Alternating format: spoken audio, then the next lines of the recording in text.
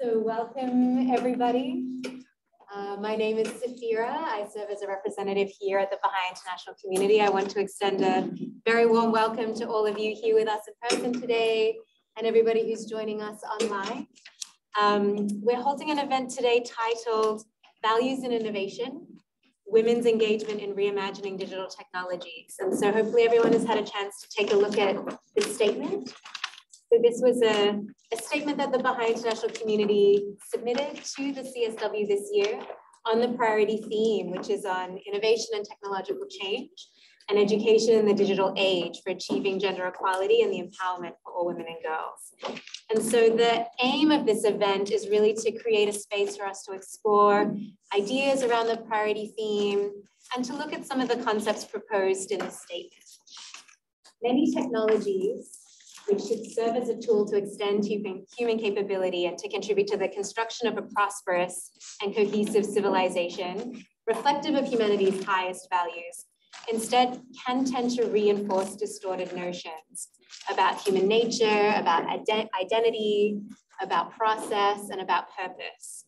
And so some of the questions that we're wanting to explore today revolve around really looking at the forces that are currently operating in digital technology, and how those forces either reflect or distort our identity, progress, and purpose. We also have, in modern technological innovation, perspectives and contributions that women and girls can offer, and ensuring that the tools of the modern world are informed by humanity's collective values and help multitudes to reach their potential. So then we also want to explore what are some of the unique and distinct qualities, perspectives, and contributions that women and girls can make to technological innovation.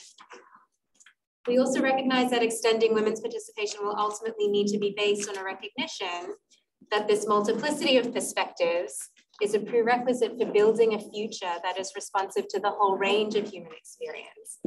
So then how can these fuller conceptions of human nature, encompassing these qualities of trustworthiness, of commitment to truth, to a sense of responsibility to building blocks of a stable world order, increasingly find their expression in digital technologies. So these are some of the ideas that we're wanting to explore a little bit more in depth today. So we have a few of our member states who have very kindly joined us. We have the ambassador from Belize, Ambassador Carlos Fuller. Thank you so much for being with us. I'm the permanent representative of Belize to the United Nations.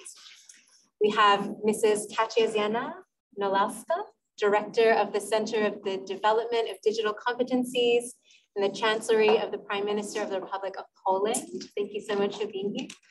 And we have Mr. Alan George, Minister Counselor from the Permanent Mission of Sierra Leone to the United Nations. So we'll first hear from our member states in that order. And then all of us have been invited as part of a roundtable discussion to kind of come prepared with a 1 minute reflection or a 1 minute intervention, because we want to have an engaged and a vibrant conversation, but also for that conversation to be propelled by some pre-thinking and some pre-thought. So as you feel moved when you're ready, I'll invite you to kind of raise your hand or indicate that you are willing to speak, and we'll invite you to share. We will kind of break off with those who are in the room and those who are joining us virtually. We want to be able to hear from everybody. So you will break off into your virtual rooms as well, so that there can be an interactive and an engaging conversation around some of these themes online as well. So with that, I'll invite Ambassador Fuller to start us off and share a few remarks. The floor is yours, Ambassador. Thank you very much, Madam Moderator. I wish to thank you and the organizers for the invitation to participate in this event on the occasion of the 67th session of the Commission on the Status of Women. I read with interest your statement and fully endorse its contents. Part of the statement says, and I quote, and as you just quoted, many technologies which should serve as tools to extend human capability and contribute to the construction of a prosperous and cohesive civilization reflective of humanity's highest values, instead reinforce distorted notions about human nature and identity, progress, and purpose. I believe that distorted notions are reinforced primarily because humanity's highest values, stated as honesty, equality, justice, dignity, and commitment to truth, are not shared values. Technology is being developed and shaped to reflect the values of developers, which advocate and promote consumerism, the accumulation of wealth, winning at any cost, and the survival of the fittest. If developers have not been subjected to systemic inequality and injustice, they would not feel compelled or have the urge to ensure that the new tools they are developing address these systemic injustices and the needs of the poorest and most vulnerable groups. Women accounted for 47.7% of the global workforce in 2022, yet they held only 26.7% of positions in technology. In 2001, in the United States, of the 329,559 software engineers, only 25.1% were women. To address this gap, we must encourage young women to undertake education in science, technology, and innovation. In Belize, we have just established new STEAM educational facilities, which are now being well subscribed. While women account for approximately 80% of the student body in our tertiary level institutions, they are shying away from the field of technology. Therefore, we need to ensure that at least 50% of the students in our new STEAM facilities are female. Companies must be encouraged to recruit female engineers and software developers and make the working conditions attractive so that the new female recruits remain in the workforce and that there are paths for their advancement. Now, more than ever, we need the collective vision of humanity to achieve the Sustainable Development Goals. While we were already behind in 2019, when the COVID-19 pandemic hit us, the conflict in Eastern Europe then pushed us further behind. We now have only 7 years to make up the slow start and overcome these twin hurdles to address world hunger and environmental degradation. This will require the design, development, and dissemination of new technologies that address food production, energy use, transportation, and housing, while caring for our environment and land and marine-based ecosystems. This will require the contributions of the untapped and underutilized innovative potential of 50% of humanity, the female mind. Thank you very much. Thank you very much, Ambassador, also for highlighting the importance of education, working conditions for women, and also the tie to the SDGs. All right, we'll now turn to Ms. Nosalska from Poland. Over to you. Hello, thank you for the invitation. I would like to present some data about women in technologies in Poland. Of course, I can agree almost as is presented by Ambassador. But the basis of the development of digital economy is not only investment in new technologies, but above all, the development of human capital. Is in all other as in other countries, there is also shortage of specialists in Poland. Currently, we have about 500,000 of them, but they constitute only 3.5% of the employed in Polish economy, where the European Union average is 4.5. The Polish Economic Institute estimates that there are currently a shortage of about 150,000 specialists on the Polish labor market. Being aware of the challenges we faced in the realities of the fourth industrial revolution, we have prepared a government program for the development of digital competences. One of the main goals is to reach the level of 6% of ICT specialists among people working in Poland by 2030. 29% of them are women. In 2021, almost 100,000 women ICT specialists work in Poland, which accounted for only 16% of this professional group. Currently, the EU average is 19%. There is a noticeable increase in number of women working in ICT industry, but we need to speed up this process. Since 2015, the number of women ICT specialists in Poland has increased by more than 50%. At the same time, the increase in number of men working in ICT was relatively less.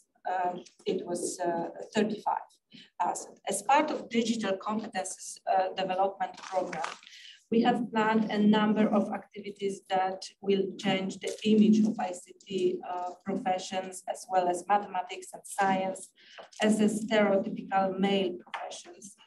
We will invest in training for women who want to start a professional career in the field of ICT, also Ukrainian citizens too, because as you know, we've got a lot of women on our labor market. In March, it's planned to announce big project competition finance from the budget of Minister of Digitization for training activities for women, future ICT specialists, and a number of other projects addressed to men. I would like to point out the success as already achieved. The OECD Going Digital Toolkit noted a positive change in the young female programmers indicator. In 2021, in Poland, the share of girls and women in 16-24 age group who can program is 44%, where the average of 32 OECD countries is 30%. We are on the third position. We are aware that we face new challenges concern, for example, AI development. And a project that will strengthen the role of women in the digital economy, which we will implement in the spirit of supporting the idea of lifelong learning. Thank you.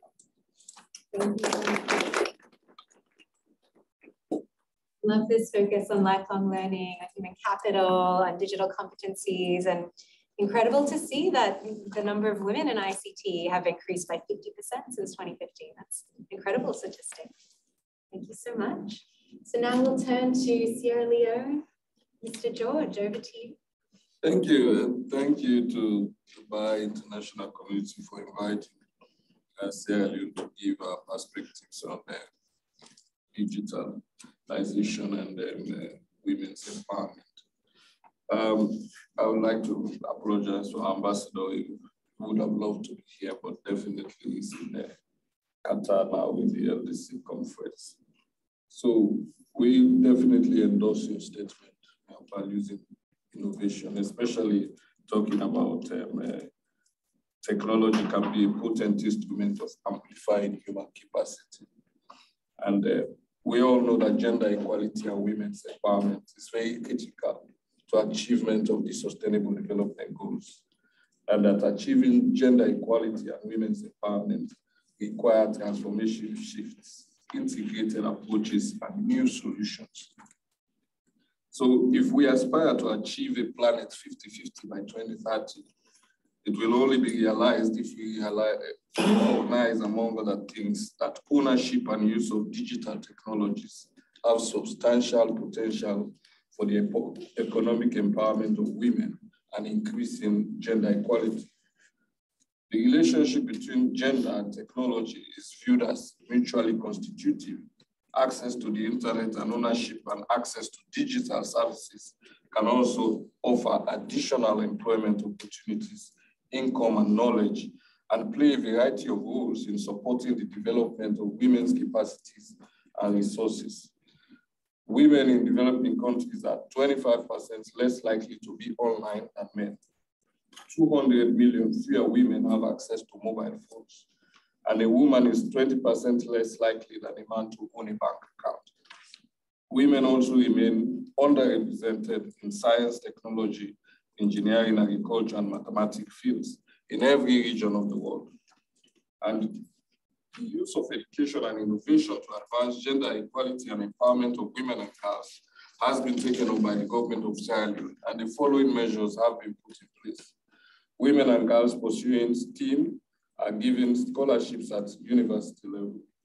The introduction of a free quality education program backed by a radical inclusion policy has facilitated an unprecedented increase in the retention of girls from various backgrounds in school enrollment. Therefore, information and communication technologies can empower people to communicate and network at a global scale. It has enhanced women to bring a fresh approach and offer unique perspectives to meet challenges, solve problems, and design new products. ICTs can also bring more women into the tech fold. And since technology often offers high salary opportunity, their presence in the industry can help reduce the overall gender pay gap.